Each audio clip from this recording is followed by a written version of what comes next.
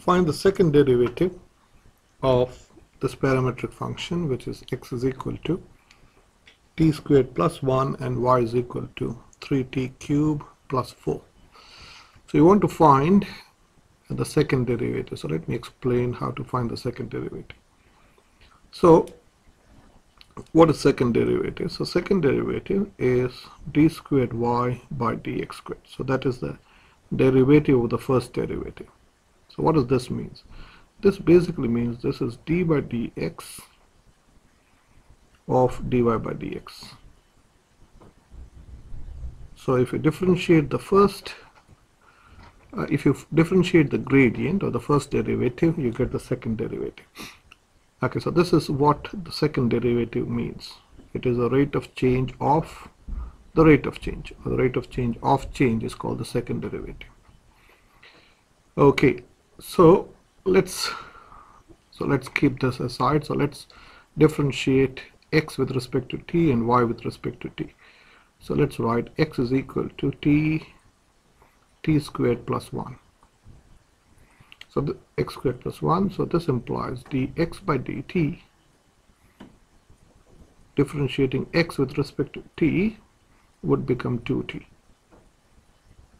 Okay, so this is, let's put this away.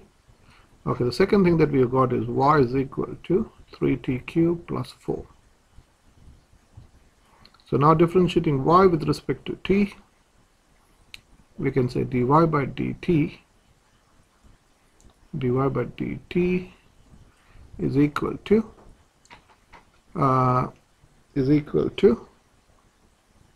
say this is going to be 9t squared. Okay, so this is dy by dt.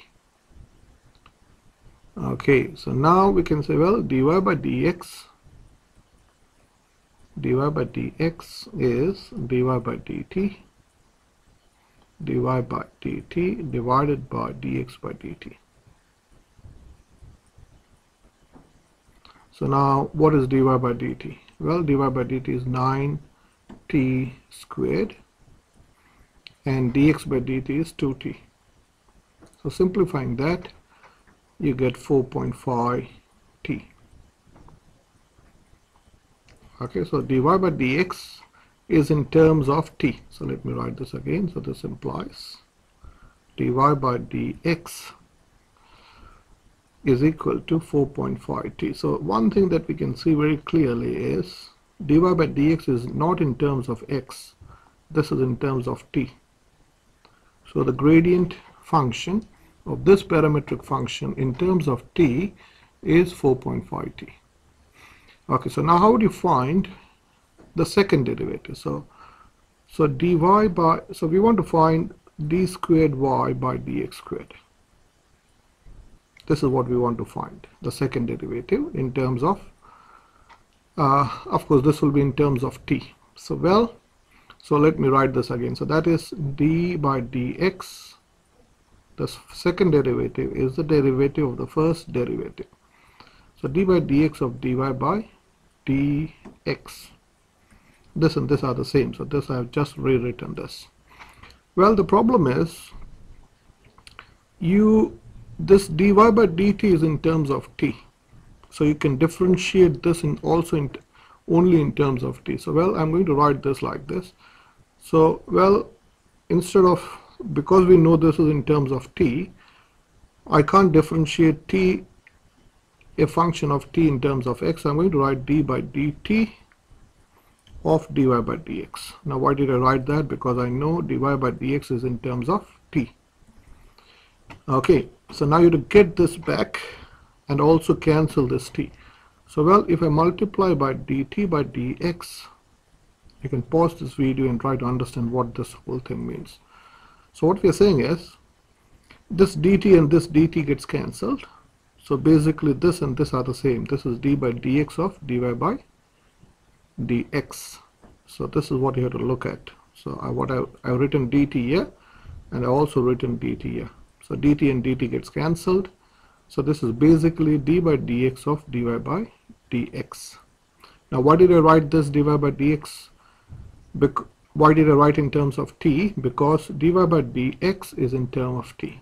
So let's put back. So this is d by dt of dy by dx. What is dy by dx? Which is 4.5 t. This is equal to d by dt of 4.5 t times dt by dx. So we know dx by dt. We know dx by dt. So this implies, I hope you can see very clearly, dt by dx is equal to 1 over 2t. I'm just making the reciprocal of both of them. So this is 1 over 2t. So let me scroll up. So this is equal to d by dt of 4.5t is 4.5. So this is 4.5 times 1 over 2t.